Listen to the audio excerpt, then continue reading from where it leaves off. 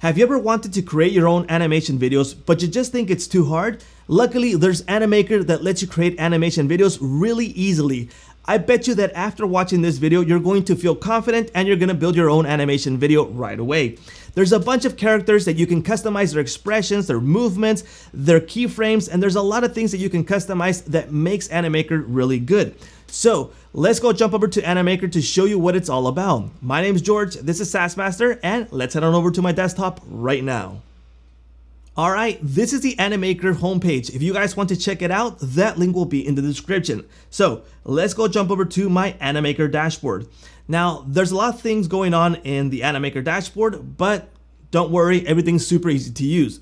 So first off, we can create a blank project depending on the size of the project that we need. For example, there's a horizontal video, which is 16 by 9, which is what we mostly see. For example, what you're viewing right now, it's 16 by 9. Our TVs are 16 by 9. So if that's what you want to use, just select it and we can get started right away. We can start from a blank project or from a template. If we need different sizes, well, there's a bunch of them available, or custom size video. Next thing we see are projects that we've worked recently. We're gonna see those there. Templates, we have the templates that has been added this month. And just to give you an example, it's October 9th and they already added all these templates from October. So there's a bunch of templates getting added really quickly, okay? Next thing we have our category, which is cartoon videos, and we're gonna view examples here. If you like something, we can use it. Video ads, invites, social media, Instagram Square, and heads up, aside from creating animation videos, you can also create normal ads. So you have two options here, create animation videos and normal videos. There's intros, outros, and all that good stuff. On the left, let me go through these really quickly. You can view my projects, which is what you worked recently, shared with me if you have teammates, brand kit, so you can add your own logo and information so you work more quickly with your brands, well, the ads that you're creating. For example, you can add your brand logo, the color palettes that you worked recently. So for example, if you're always using a certain shade of green, blue, or whatever, you can add the color palette right here. You can add your own fonts, brand character, so creating a character that you're always using for that brand, so you don't need to create it every single time. The intro and outro video, the brand video templates, and the brand text templates. Okay, let's go back to our dashboard. Let's go get started with one of these templates, so we can get started and show you what the actual magic is with Animaker. So let me choose one of these templates and we'll choose this lady. You can see that if I hover over a template, it's gonna animate it and I'm going to see how it actually works. If I like it, I can use it, or I can skip to another one, or like I mentioned before, use a blank template. So in this case, let's go ahead and use this one. I don't know what it's for, but let's find out, okay? So they have templates for dentists, for veterinaries, for just whatever you need, okay? So she's saying, hello, I'm Susan. And let me show you really quickly what the Canva is so you can work around. But the first thing that I want to cover is the animation of the character. Really quickly, on the left, we have our options. So for example, for our assets, our characters, our fonts, backgrounds, music, and all those settings over here. And then you pop up the menu for those. In the center, we have the Canva to work with. On the top, we have a full version and the light version. If you don't want to get overcomplicated and there's too much settings going around, go into the light version. Next thing we have is the play, to play all the scenes instead of just one single scene. If you want to play one single scene, you'll find that right here. Okay, we can share it via link. We can publish it to export as a video. And yes, you can export up to 4K. And then we have our scenes on the right. And on the bottom, we have our timeline, okay? We have timeline for character, timeline for the video, and timeline for the camera, okay? Highly customizable, remember, okay? So, like I mentioned before, let's get started with the sweet stuff. So first off is we want to see how flexible are the characters. I mean, how much can we do with them? Well, if I select the character, we're gonna get pop-up options here and on the right. So let me show you really quickly. If we want to animate it for the action, we can click on it. If we want to make more action, click on plus. If we want to use a voiceover, we use this. If we want to animate it by keyframe, which is something I really love, we could do it through here. Now, what is a keyframe? Let me click on it. Okay, I've selected. So when the video starts, there's already one keyframe working, okay? So that means that it's gonna move from this point to that point. But it doesn't stop there. We can animate it further, which makes this more flexible. Like I mentioned before, that's something I really like because professional editors work that way. You have keyframes, okay? Let's just say that I want to move it somewhere else. Just for reference, just for playing, let me move the playhead to the front over here. And now I have a little plus button that I can work with. That little plus button lets me add another keyframe. So let me click on it. And now I'm able to move the character and we see the line dots move. What is that telling me? It's telling me that this character is gonna move that certain way. So for example, if I position it there, well, let me play this smart move, see if it's something I like. Play, and that's how it's going to move. I can move this keyframe if I like to make it even slower, or I can make it even faster by moving it from the timeline on the bottom. If I want to add more keyframes, I put my keyframe over here and I'll click plus and I'll add another one. Move it around, let me click play. Obviously, this is not something that looks good, but I'm just trying to show you what is possible with the keyframes, okay? If I want to apply it, I'll click apply. In this case, I won't because that's not going to look good because it's just zigzagging, all right? We have the color settings, the swap. So for example, if you want to swap it with another character, we click on this one. If we want to add in additional characters, we don't use swap, we just put it inside. Okay, next thing we have is flip, if you want to flip it from there. Settings, lock it if you don't want to move it anymore. So let's just say that you have a lot of things going on like text behind it and all of that, and you don't want to move your character because it's just placed the way you want it. You can lock it, okay? Now, let's go over to the actual settings for the animation, okay? First off, we have the actions, and it's gonna seem crazy, but they have a ton of actions. I'm not trying to sweet talk this, but check this out. I'm gonna scroll through this, and there's a bunch of actions. Check, I'm scrolling. Check all of these. Bunch. There's just more and more. So I recommend that depending on what you need. For example, I'll use swimming, and let's use swimming for this, okay? And I have these options available. So let's make her swim. Okay, she's in the swimming pool now. Let me drag her over here. And there we go. So just by searching one of the actions, we have several things that we can do. But let's use, for example, stand and talking, all right? That's a simple one and something that you would use commonly for animation videos because you want to explain something. That could be something that we want to use. Next, we have the expressions. So just imagine, we have all those combinations of animations, plus we have the expressions, so it's highly customizable, okay? And that's not the best part, okay? So if I want to make her sad, the expression is going to change. It's gonna be angry, starred, I don't know what you call that, that's an unimpressed, confused, super angry, astonished, sleepy, evil, poker face, and you can just go on and on with the animations, okay? Now, what else can we do? So for example, we can swap the character if this is not what we wanted. Let's use this guy, let's use this police officer. Okay, there we go, we have this police officer, we can apply it, and you just saw we swapped it really easily, okay? Okay, another thing that I like, and this is one of the best parts, is creating your own character. Okay, let's get started. And we have a menu selector. So is it a boy, is it a he, a she, or a girl? So let's go with he, all right? And then we have these type of characters. We can customize these. This is not where we stop. Let's find someone that kind of looks like me. I'm thinking this guy, okay? What shade of skin is he? So let's go with this. Yeah, that's fine, okay? The type of hair or no hair. So let me find it here. Let me see. I'm thinking is there, okay, this one right there. Okay, that's a good one. Next thing we have is the hair color. It's black.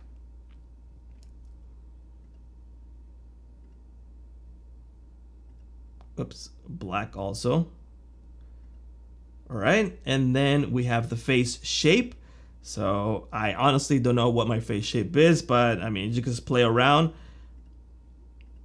Different type of shapes. Okay, let's keep that. Mustache, yep. No, that's too big. Okay, that's more like it, yep. And let's go with black. Oops, clicked on that. Black. The eyes, we want to change the eyes, the eyebrows, the nose, the lips, and you could just play on and on with this. Let me go down. You can change their sunglasses, their ears, their clothes, just a bunch of things that you could do here. Now imagine all these combinations give you millions and probably even billions of combinations to make something unique based on all these settings that we have. But let's just say, for example, because we don't want to make this video super long, that this is the character that we like, okay? So let's go ahead and save. Now that our character is created, let's go back into our design, okay? Here's the characters. Let's go into the plus again, and this is where we're going to find our customized characters. So again, let's swap this, well, let's bring in the two of them. Okay, there's two of them. Let's resize them so they're practically the same. Okay, a little bit smaller. Right about there, that's kind of right. Okay, now we have two characters here, okay? And that way we can work with characters. This is my character that I just created. Again, like I mentioned before, you can create your own customized character based on all the settings that are available. So let's get rid of this one now, bring in this guy here. This is my character, and that's for the characters. Like I mentioned before, we can edit their keyframes by checking them out on the bottom. Next thing we have are the font settings. Again, we can keyframe the fonts so they move also. And by moving them, well, you can make a bunch of movements available. So here's a keyframe. You can actually go like that. Okay, let's test it out. Okay, that's too fast. Let me move the keyframe.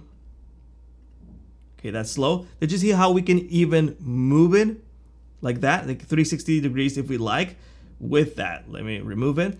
We have our settings on the right for the fonts. We can change the font style. Remember, we can upload our own font. We can upload it in the brand assets or upload it here to have it ready. The size, the color, bold, italic, underline, the alignment, the letter spacing, the transparency if you need to make it more transparent, an effect for the enter, an effect for the exit, and we'll see these effects right here. And these effects can also be changed to time frame just in case it's too fast. So for example, let me click play on the whole video. Let's wait for that to load. Okay, so you saw that the text jumped in after 1 second and it already had an effect. This effect is reflected on pink. So if I shorten this, it's gonna move really quickly. If I make it longer, it's gonna move slowly. So that's how the keyframes also work for the effect in the beginning. And if we want to add an exit effect, we click on it and we have all these options for exit effect. Highly customizable, super easy to use. If we want to bring in other type of objects, well, that's also possible. So let's click on this little cup right here. And we have gradient shapes, gradient with text, icons, office, emojis, stickers. You can search through them because there's a bunch of them, okay? If we want to bring in some text that already has templates, well, we can choose from all these available here, okay? And then we can go ahead and edit them. If I just click on one, it's added there. Move it around, we want to edit it, double click on it, and we just edit there. Get rid of it, delete. Backgrounds, if we want to change the background, maybe something a little bit more gradient. Well, it's not really gradient there, but you can change them. See that there? Work with something that you need. There's a bunch of backgrounds that you can use. For example, if you want to bring in a scene for a beach, let's just say you're making some tour animation videos for a beach. Well, just add the beach on the background and start working with it. So for example, beach, all right. Enter. We get all the beach backgrounds that we can use to start an animation. Or if you want to upload, obviously you can upload your own. We have images available here. There's a ton of images that you can search, stock free images. We have videos if you want to add. Again, a ton of them. I recommend you search for something that you actually need because there's so many. We have the music. So if you don't like the music that comes with, if you hover over it, it's going to play. If you don't like the music that comes from the template, well, we can edit it. For example, here is the music on the bottom of the timeline. And if we don't, we can play it, we can change the volume, we can trim it, clone it, and delete it. If we don't like it, we delete it, and then we can add a new one. If I hover over a music track, it's going to play.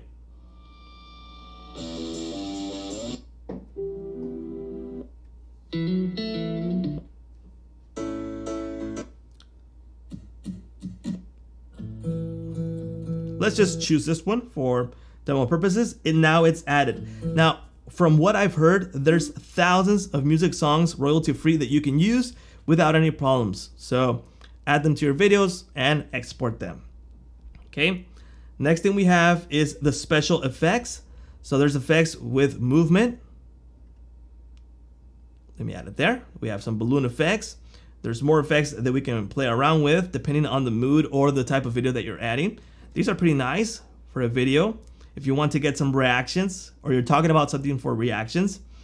And we can export also. So right now we've been working on scene number 1. We have more scenes available when we choose them. So we go through the scenes right here. If we want to edit scene number 2, we just click on it and start editing. If we think scene 2 should be scene 3, well, we can just drag it to the bottom and now it becomes scene 3 instead of 2. So now these play along. If you want to watch this video, we just click play.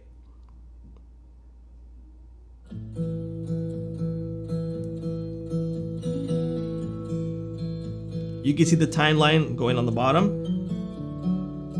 Soon it's going to jump to scene 2, which you can see right here.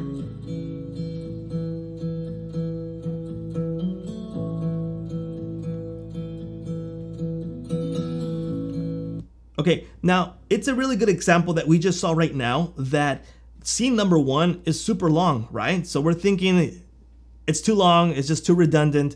Well, there's a little plus and minus button right here. Each minus that we do is going to remove 1 second to it. So for example, scene number 1 should be much quicker. So we could leave it at 3 seconds, just an example. If we click play now, scene 1 is just going to be 3 seconds and the other ones, whatever seconds they are, but we can reduce them and make them larger. Like I mentioned before, everything's just super easy to use. And if you think that this is too overcomplicated, like I mentioned before, you can go into the light version and just everything goes really easily and it's just more easy to edit, okay? So for example, for characters, you go for text, foreground, background.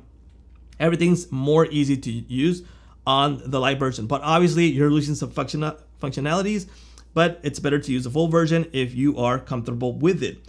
Next thing we have is the settings for the timeline of the video and the camera. We can customize these also for zooming in, zooming out, making those kind of animations, and that's also available through keyframes. And if you're ready and if you like the video that you just created, well, here comes the end. Let's go ahead and publish. For publish, we can download the video, download as a GIF, share it to Facebook, YouTube, or other downloads. Let's choose video because that's going to be one of the ones that you're going to use the most. And like I mentioned before, you can export up to 4K if you have that option available in your plan. So all the way up to 4K. File type, MP4, MOV, MKV, FLV, and all these available. So you can download for whatever type that you need. Okay, if you're done, download, it's gonna start rendering and then you can download it. But there you go. That is Animaker. Like I mentioned before, it's just going to depend on your imagination, what creations you're going to create with your videos. And obviously, depending on the business niche that you're on, it's going to depend on the video that you're going to create. But it's super easy to use. Create your own character, bring them in, add the expression that you need, animate it with keyframes and the movements that it has, and that way you can create your own original creation for an animation video. Plus, you can probably make a lot of money by selling these type of videos. If you have your own marketing company, well, you can make these videos to offer them to your clients. And if you're using it for your own business, well, it's super easy to use and you don't have to pay someone else to create animation videos. Well, there you go, guys. My name is George. This is SaaS Master, and I'll see you guys later.